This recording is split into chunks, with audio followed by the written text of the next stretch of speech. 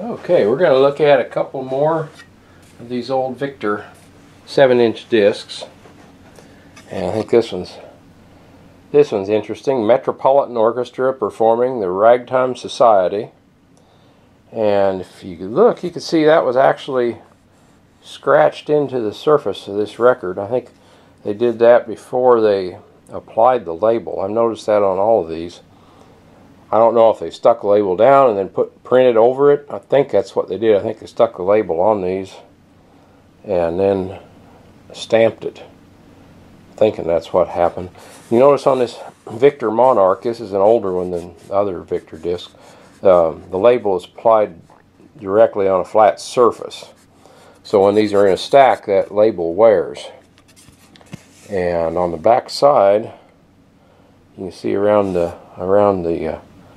center hole, it has these little stars. There's 3 of them, and the reason I point that out is we go to a Victor record. This is a little bit later, and this one has a label on the back, and I don't know if we can see it or not. It says this message was dated 1904, January 1904, and on these there's an edge there. They've dropped the center.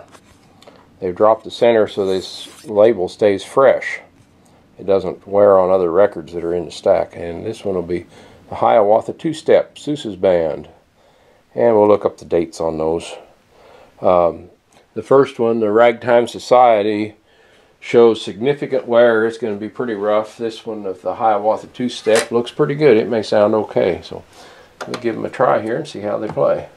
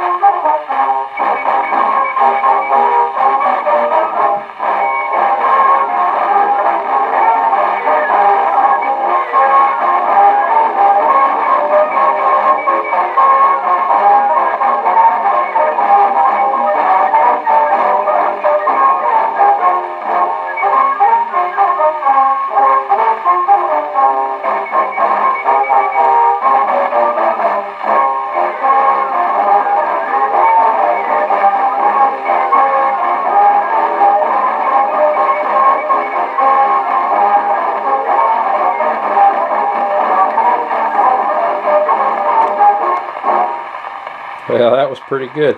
That record's really badly worn, but the piccolo player sure knew that song. He had a significant part in it. You could hear him all the way through, and that's pretty nice.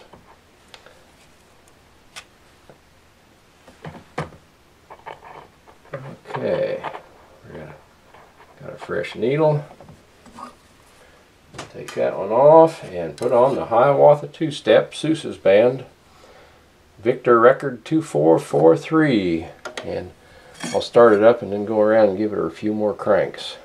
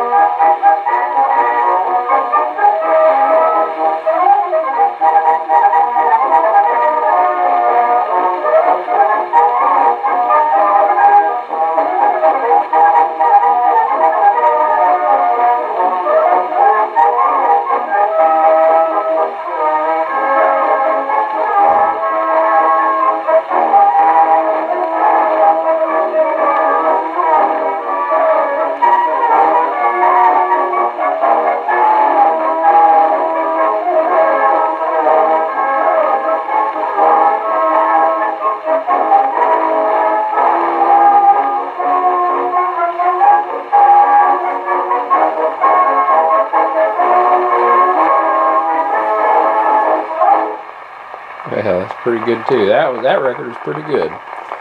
So anyway, I hope you all have a good Memorial Day weekend. Don't forget that it's more than cookouts and car races.